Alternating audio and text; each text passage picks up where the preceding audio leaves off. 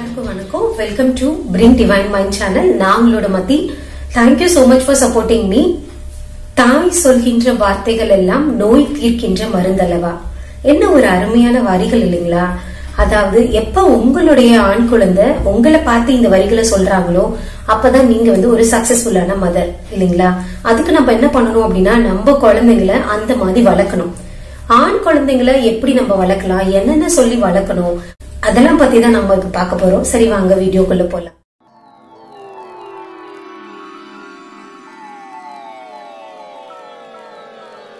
சில பேரண்ட்ஸ் எல்லாம் பாத்தீங்க அப்படின்னா குழந்தைங்களை பார்த்து பயப்படுறாங்க. எஸ்பெஷலா ஆண் குழந்தைங்க இருக்காங்க, அவங்கள பார்த்தா பயப்படுறாங்க. ஐயோ, அவன் ஏதாவது சொல்லிடுவான், எனக்கு பயமா இருக்குப்பா, என்னாலலாம் அவன்கிட்ட பேச முடியாது. அது உங்க குழந்தை தானுங்க, ஆனா அவங்க குழந்தைகிட்டயே பயப்படுறாங்க. சோ அந்த மாதிரி ஒரு நிலைமை நமக்கு எப்பயுமே வரக்கூடாது, சரிங்களா? எப்பயுமே நம்ம குழந்தை நம்ம சொல்றதை கேட்கணும். சோ அது கரெக்டா தான் நம்ம சொல்லுவோம் அப்படின்ற ஒரு நம்பிக்கை உங்க குழந்தைக்கு இருந்தா மட்டும்தான் அது கண்டிப்பா கேட்கும். சோ அந்த மாதிரி ஒரு ட்ரஸ்ட நீங்க கிரியேட் பண்ணுங்க. முதலாவதா நீங்க ஒரு ஆண் குழந்தைகிட்ட என்ன சொல்லி கொடுக்கணும் அப்படின்னா, பெண்களை எப்படி மதிக்கணும்னு சொல்லுங்க. அது ரொம்ப ரொம்ப முக்கியம். உங்களுடைய ஆண் குழந்தை ஒரு பெண்களை பார்க்கும்போது எப்படி பார்க்கணும் அப்படின்னு பாத்தீங்கன்னா, நம்மளை விட அவங்க குறைஞ்சவங்க கிடையாது, அவங்களும் நம்மளும் சமம் தான். சோ ரெண்டு பேரும் ஈக்குவல் தான் அப்படின்ற ஒரு மைண்ட் செட்டோட தான் உங்க குழந்தை வளரணும். சில வீட்டுல எல்லாம் பாத்தீங்க அப்படின்னா, ஆம்பளை பிள்ளைக்கு ஒரு மாதிரி பண்ணுவாங்க, பொம்பளை பிள்ளைக்கு ஒரு மாதிரி பண்ணுவாங்க. ஆம்பளை பிள்ளைய நல்ல ஒரு ரிச்சான ஸ்கூல்ல படிக்க வைப்பாங்க, பொம்பளை பிள்ளைய ஏதோ ஒரு கவர்மெண்ட் ஸ்கூல்ல சேர்த்து விட்டுருவாங்க. எப்படினாலும் பொம்பளை பிள்ளைக்கு நகை போடணும், அந்த செலவு இருக்கு, பையனை நல்லா படிக்க வைப்போம் அப்படின்னு சொல்லி படிக்க வைப்பாங்க. சோ அந்த மாதிரி ஒரு பார்ஷாலிட்டிஸ் இருக்கிற மாதிரி உங்க குழந்தைக்கு நீங்க சொல்லி வளர்க்காதீங்க. ஆண் குழந்தையும் சரி, பெண் குழந்தையும் சரி சமம் தான் அப்படின்ற ஒரு தாட்டை நீங்க உங்களோட ஆண் குழந்தைக்கு தயவு செஞ்சு புகுத்திடுங்க, சரிங்களா? ஏன்னா நாளைக்கு நீங்க உங்க பையனுக்கு கல்யாணம் பண்ணி வைப்பீங்க. அப்ப வரப்போற வைஃப அந்த பையன் நல்லபடியா ட்ரீட் பண்ணணும். அது உங்களோட வளர்ப்புல இருந்துதான் தெரியும். அவங்க உங்களை நல்லபடியா மதிச்சாதான் வரப்போற மனைவியையும் நல்லபடியா மரியாதையா நடத்துவாங்க, சரிங்களா? சோ அது ரொம்ப ரொம்ப முக்கியம். முதல்ல நீங்க சொல்லித்தர வேண்டிய விஷயம் என்ன அப்படின்னா, ஆண்களும் பெண்களும் சமம் தான் தம்பி, அதனால ரெண்டு பேரையும் நீ ஈக்குவலா தான் பாக்கணும் அப்படின்றத ரொம்ப தெளிவா சொல்லிடுங்க, சரியா? சில வீடுகள் எல்லாம் பாத்தீங்க அப்படின்னா, அப்பானாலே ஒரு வில்லன் மாதிரி கிரியேட் பண்ணிடுறாங்க. தயவு செஞ்சு அப்படி பண்ணாதீங்க. அப்பா கிட்ட உங்களோட ஆண் குழந்தைய நல்லா ஃப்ரீயா பேச விடுங்க, ஃப்ரீயா பழக விடுங்க. அப்பானா இப்படி ரொம்ப ஸ்ட்ரிக்ட், அவர்கிட்ட இதெல்லாம் சொல்லக்கூடாது, எதுனாலும் நம்ம அம்மா மூலியமா தான் சொல்லணும், அந்த மாதிரி பழக்கத்தை தயவு செஞ்சு வச்சுக்காதீங்க. எதுனாலும் அவன் அப்பா கிட்ட போய் ஃப்ரீயா பேசிட்டோம். அந்த பழக்கம் எப்படி இல்லாம இருக்கலாம் அப்படின்னா, நம்ம தான் அவங்களை கெடுக்கிறோம்.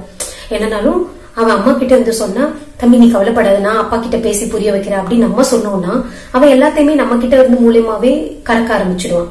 இல்ல அப்படின்னா அப்பா கிட்ட போனா வேலை நடக்காது, நம்ம அம்மா கிட்ட கேட்டுக்கலாம் அப்படின்னு சொல்லிட்டு நம்ம கிட்ட எப்படியாவது நம்மள சமாளிச்சு அமௌண்ட்டே இல்ல எதனாச்சும் வாங்கிட்டு போயிருவாங்க. சோ அந்த பழக்கத்தை தயவு செஞ்சு பழக்காதீங்க.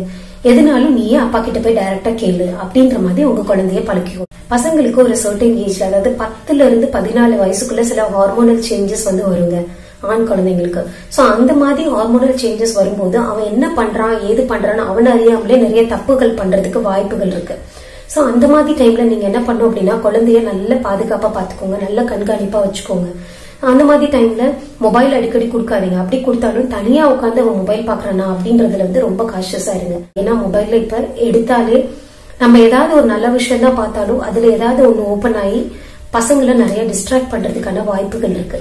அதனால நீங்க மொபைலே பசங்க கிட்ட கொடுத்தாலும் அவங்கள ஒரு கண் பார்த்துட்டே இருங்க, அவன் என்ன விஷயம் பண்றான். தனியா குழந்தைங்க போய் ஒதுங்குற மாதிரியான வாய்ப்புகள் கொடுக்காதீங்க. எப்பயுமே அவங்களோட என்கேஜ்டா இருங்க, நல்லா பேசுங்க, நல்ல ஃப்ரெண்ட்லியா இருங்க உங்களோட ஆண் குழந்தைங்க கிட்ட. அடுத்தது முக்கியமான விஷயம் நீங்க என்ன உங்க குழந்தைகிட்ட சொல்லணும் அப்படின்னு பாத்தீங்கன்னா, பெண்களை ஒரு தப்பான கண்ணோட்டத்தோட தயவு செஞ்சு பாக்காதப்பா அப்படின்னு சின்ன குழந்தையில இருந்து சொல்லி வளர்த்துடுங்க, சரிங்களா? அப்படி பாக்குறது ஒரு பாவ செயல் அப்படின்றத சொல்லுங்க.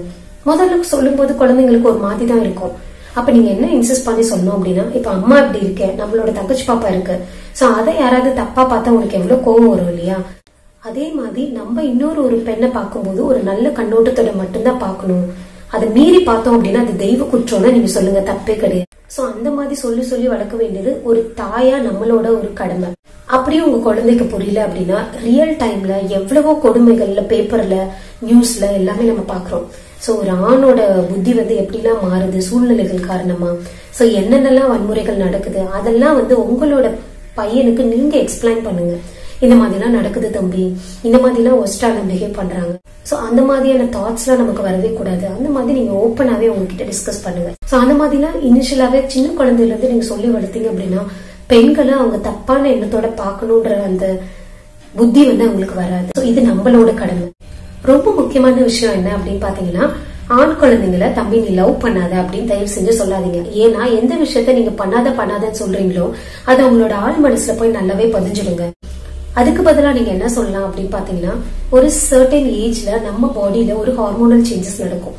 சோ அந்த மாதிரியான டைம்ல லவ் அஃபேர், இன்ஃபாக்சுவேஷன்ஸ் காரணமா இல்ல ஒரு ஈர்ப்புனால நமக்கு லவ் வரலாம் தம்பி. அந்த டைம்ல நம்ம கொஞ்சம் செல்ஃப் கண்ட்ரோலோட இருந்துக்கணும். எப்பயுமே பொண்ணுங்க பின்னாடி நம்ம போக கூடாது தம்பி, பொண்ணுங்க தான் நம்ம பின்னாடி வரணும். அந்த அளவுக்கு கெத்தா நம்ம இருந்து காமிக்கணும் அப்படின்றத சின்ன குழந்தையிலேயே ஆணி அடிச்ச மாதிரி சொல்லிடுங்க. சோ அப்படி சொல்லிட்டீங்க அப்படின்னா அந்த மாதிரி ஒரு ஃபீலிங் வரும்போது கூட உங்களுக்கு என்ன தோணும் அப்படின்னா, ஆமா அம்மா சொன்னாங்க அந்த மாதிரி ஒரு ஃபீலிங் நமக்கும் வருது. பட் நம்ம என்ன பண்ணிக்கணும், கண்ட்ரோலா இருந்துக்கணும். அதுவும் அம்மா சொன்னாங்க அந்த மாதிரி அவங்களுக்கு தோணும். அதை விட்டுட்டு அதெல்லாம் வரவே கூடாது, அதெல்லாம் தப்பு அப்படின்னு சொன்னீங்க அப்படின்னா அவங்களுக்கு அதை திரும்ப திரும்ப பண்ணணும்ன்ற மாதிரியான தாட்ஸ் தாங்க வரும். சோ இதையும் நீங்க சொல்லி வளங்க. சோ நீங்க என்ன இன்ஸ்ட்ரக்ஷன் உங்க குழந்தைக்கு கொடுக்கணும் அப்படின்னா, டீனேஜ்ல ஹார்மோனல் சேஞ்சஸ் காரணமா சில ஃபீலிங்ஸ் வர்றது நார்மல். அதுல இருந்து நம்ம எப்படியாவது வெளியில வந்துடணும்.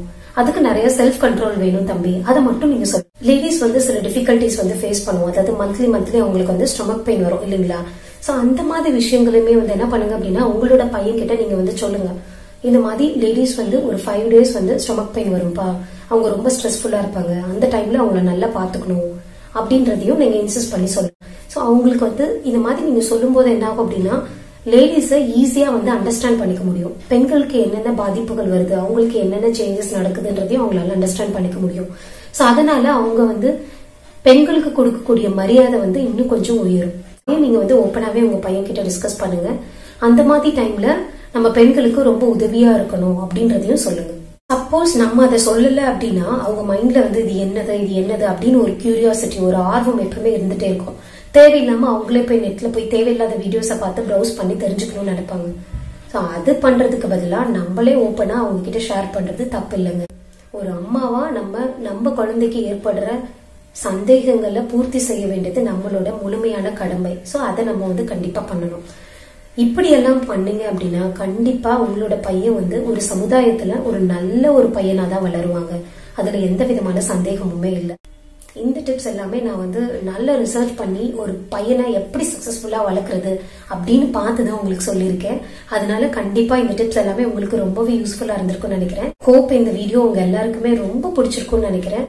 இந்த கண்டென்ட்டை உண்மையாவே உங்களுக்கு பிடிச்சிருந்ததுன்னா உங்க ஃப்ரெண்ட்ஸோட ஷேர் பண்ணுங்க. இதை பத்தின உங்களோட ஒப்பீனியனையும் கமெண்ட் பாக்ஸ்ல கொடுங்க.